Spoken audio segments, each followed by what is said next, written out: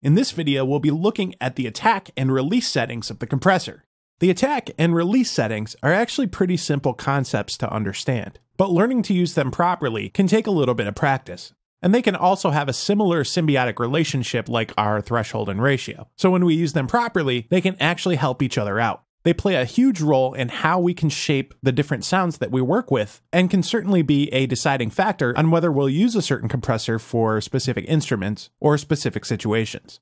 So the attack setting simply tells the compressor how long it's going to take before it actually reacts to the incoming audio signal. The attack actually plays a big role in the transient shaping and transient response of certain audio signals.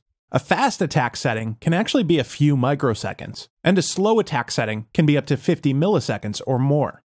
It's rare, however, that we would work with attack times anywhere outside of those ranges.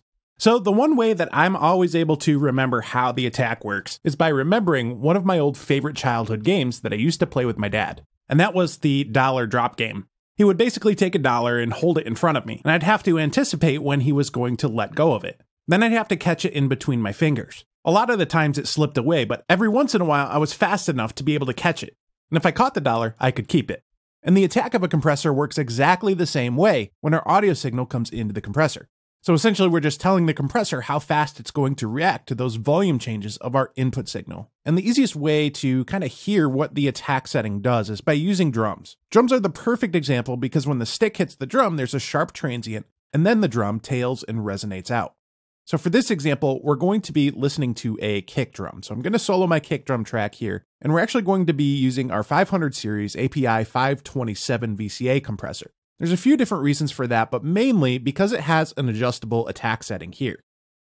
So before we start playing with the attack, I'm really going to dial in some heavy compression with a high ratio and a low threshold, because it'll be that much easier to hear how the attack setting affects our audio signal. So we'll go ahead and start playback here. We'll click the in button to engage the compressor. Raise our ratio up pretty high, probably around 10 to 1. See our gain reduction meter moving already. Then we'll really bring down our threshold.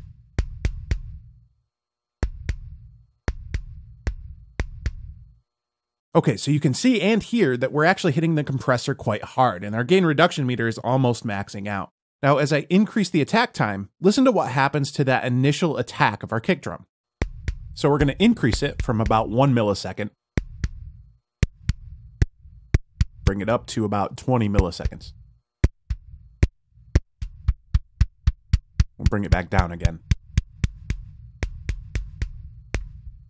So you can see with the fast attack setting, the compressor was able to reduce the volume of that initial transient on the kick drum. But as we increased the attack time, it let more of the original kick drum transient through, which also gave it a punchier sound. So the attack is important because when we're mixing, we can use it to tailor the transient attack of every instrument in our mix. Now, obviously, we won't be using those heavy of compression settings because it sounds a little bit squashed and overdone. So once we find out the sound of the attack that we want, we can start dialing back a little bit on our threshold and ratio and make it more tasteful, so we know we're getting the transient response that we want. Let's go ahead and mix this kick in with the rest of the kit. So we'll solo our drum bus, and we'll take a listen here. So let's open up our attack. We'll increase it, see if we can get a good attack time. 15 milliseconds. We'll bring it down to around 5. That sounds good. Start dialing back on our threshold and ratio. Start making this a little more tasteful. You can see our gain reduction meter isn't going down so far. That sounds good. Now, especially for hard rock songs like this, we can even go a step further and use the attack setting to make our kick drum more punchy, more present, and stand out in front of some of the other instruments in the mix. Let's dial all the way back on this attack setting again, and we'll slowly increase it as the mix plays.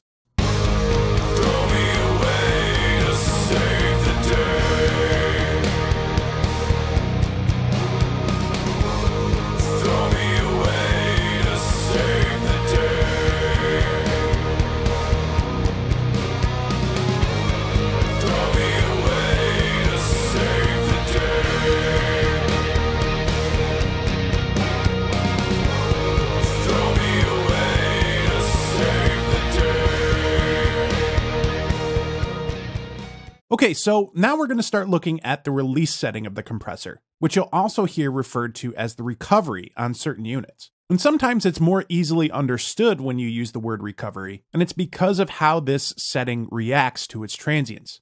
So once we have a sharp transient enter the compressor, the gain reduction circuit kicks in, and it turns the volume down. Once the volume is turned down, it has to go back up again so that it can catch the next transient. The time it takes to come back up to the threshold detection level again is known as the release or the recovery. Now, the release also plays a big important part in tone shaping because of how certain compressors' tone circuits react to gain changes. One of my favorite demonstrations for the release setting is actually on a snare drum, just because it's a little more in the frequency range that our ears are used to hearing, and also because it has that perfect envelope shape with the sharp transient at the beginning and the slower resonant tail.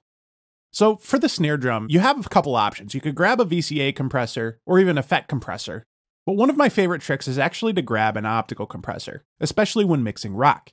Now, I really like the Teletronics LA2A for certain scenarios, but I'm actually going to grab our Art Pro VLA here because it has an adjustable release time, and it might actually work a little better for demonstration. So we're going to start playback, and then we're going to dial in our threshold and ratio and attack, and then we're going to start taking a look at the release. Okay, so we'll engage the compressor. We'll start bringing up our ratio. We'll start bringing down our threshold. You can see our gain reduction meter down there. We'll start opening up our attack setting. Get some good pop from the snare drum. Okay, that sounded good. Okay, so now we got a nice attack on our snare drum. We're going to start to take a look at what the release actually does. You'll see that faster release times give us a more aggressive sound, while slower release times really have a tendency of smoothing things out. What I want you to first look at, though, is our gain reduction meter. Right now, I have a fast release time.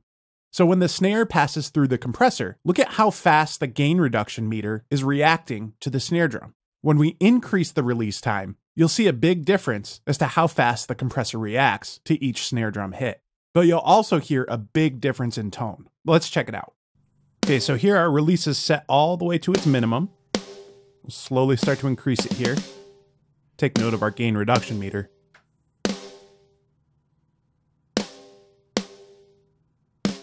Really hear that change in tone. Once again, take note of our gain reduction meter and see how slow it's recovering. Bring it back down again.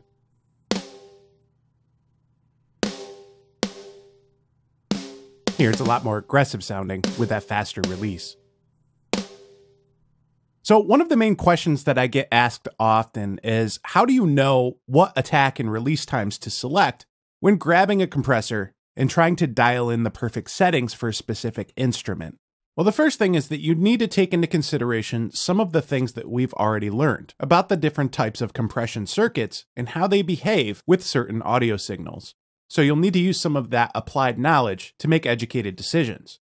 Now, I'll also have a downloadable cheat sheet that you can use if you're just getting started with compression. With a little bit of ear training and practice, you'll be able to use some of those educated decisions that you've been making along with that cheat sheet and start to learn how certain instruments should sound when put through a compressor. Now, my intention isn't to give you just random arbitrary information, especially when you're learning how to do something. The reason why I mention this is because once you start using a variety of different compressors, you'll see that not all of them have calculated measurements on the front. And you'll start to notice this even more so when you start getting into some of the more boutique units, like our Chandler 500 series Little Devil compressor that we're using here. You'll see that we have a variable attack that just goes from 1 to 6 arbitrary units, and a release of fast, slow, and medium. Even in the manual, they say that they've never actually sat down and calculated the times. They just designed them to sound good. You'll also see, even on another one of our VCA compressors, that the speed setting is simply just an arbitrary value that says auto and fast. So if you're just getting started with using compressors, my recommendation is to start by using compressors that have a variable attack and release value, and also refer to that downloadable cheat sheet and start to familiarize yourselves with different attack and release settings. And just remember that it's much easier to hear the attack and release settings when you have a low threshold and a high ratio. Once you found the perfect attack and release settings, you can then back off on the threshold and the ratio and then adjusting it to be more tasteful. Now, a general rule of thumb is to use a fast attack and a slow release, or a slow attack and a fast release. And then once you start learning how certain compressors behave, you can really start to get crazy with the settings and start using it more like an instrument. In the next video, we'll be taking a quick look at the knee settings of the compressor. Stay tuned, and we'll see you then.